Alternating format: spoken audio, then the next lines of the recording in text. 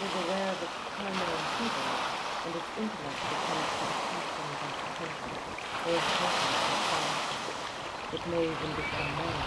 or it may use its conscious reasoning and its consciousness power as a magnet for the sympathy of others, as a means of domination. At phase 16 will be discovered a desire to accept every possible responsibility, but now responsibility is renounced, and this renunciation becomes an independent power, just burdens to personal identity.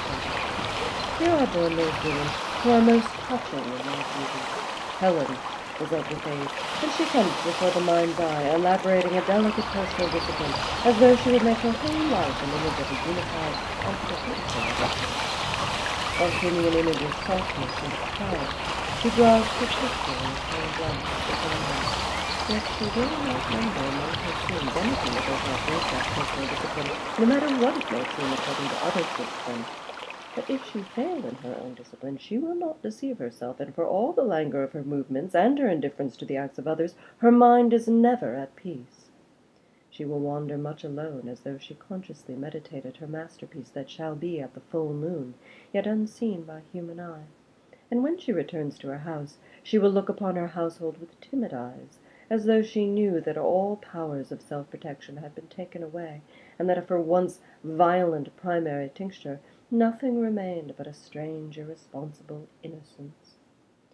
Her early life has perhaps been perilous because of that nobility, that excess of antithetical energies, which may have so constrained the fading primary that, instead of its becoming the expression of those energies, it is but a vague beating of the wings, or their folding up into a melancholy stillness.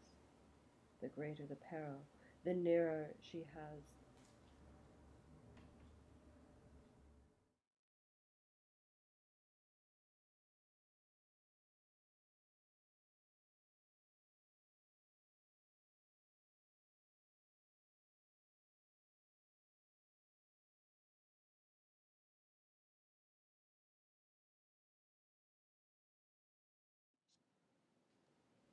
The greater the peril, the nearer has she approached to the final union of primary and antithetical, where she will desire nothing, and already, perhaps, through weakness of desire, she understands nothing, yet seems to understand everything, already serves nothing, while alone seeming of service. Is it not because she desires so little and gives so little that men will die and murder in her service? One thinks of the eternal idol of Rodin, that kneeling man with hands clasped behind his back.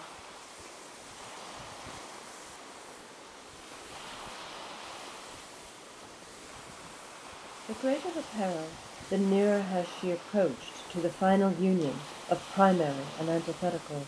where she will desire nothing, and already, perhaps, through weakness of desire, she understands nothing, yet seems to understand everything, already serves nothing, while alone seeming of service. Is it not because she desires so little and gives so little that men will die and murder in her service? One thinks of the eternal idol of Rodin, that kneeling man with hands clasped behind his back in humble adoration, kissing a young girl a little below the breast, while she gazes down without comprehending under her half-closed eyelids. Perhaps, could we see her a little later, with flushed cheeks casting her money upon some gaming table, we would wonder that action and form could so belie each other, not understanding that the fool's mask is her chosen motley, nor her terror before death and stillness. One thinks, too, of the women of Burne-Jones, but not of Botticelli's women, who have too much curiosity, nor Rossetti's women, who have too much passion, and as we see before the mind's eye those purer faces gathered about the sleep of Arthur, or crowded upon the golden stair, we wonder if they too would not have filled us with surprise or dismay because of some craze, some passion for mere excitement, or slavery to a draught